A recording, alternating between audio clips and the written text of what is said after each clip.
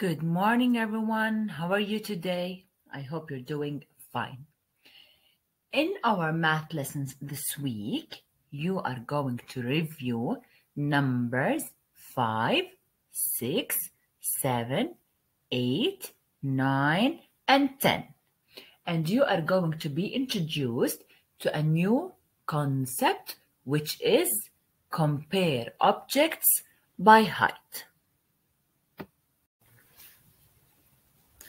Let's begin our lesson with reviewing the numbers 5, 6, 7, 8, 9, and 10. We will begin with this number. What's this number? This is number 5. Everybody show me 5 fingers. What comes after number 5? Number 6. After number 6, we have number 7. Then we have number 8. After number 8 comes number 9. And after number 9 comes number 10. So these are the numbers from 5 to 10. Now let's practice writing the numbers from 5 to 10. We will begin with number 5. How do we write number 5? A small straight line.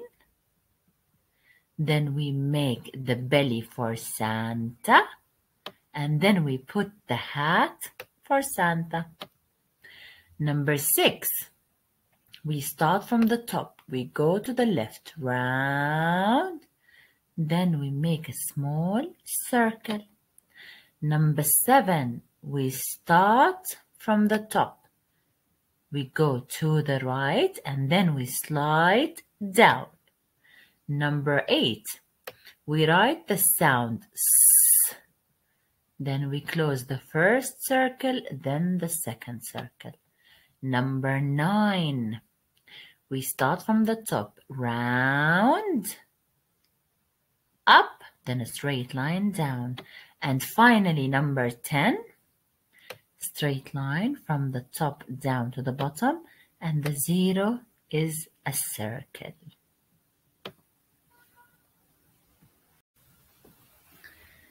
Last 2 weeks, we started learning about the concept comparing objects by size. Then we compared objects by length. This week, we are going to compare objects by height. When we want to compare 2 objects by their height, we use the words short and tall. Short and tall. Take a look at this flower. This is a short flower. This flower is tall. This girl is short. This girl is tall. This tree is tall. This Christmas tree is short. This pencil is short. This pencil is tall. This rabbit is short. This elephant is tall. This woman is short. This man is tall. So when we want to compare objects by their height, we use the words short and tall.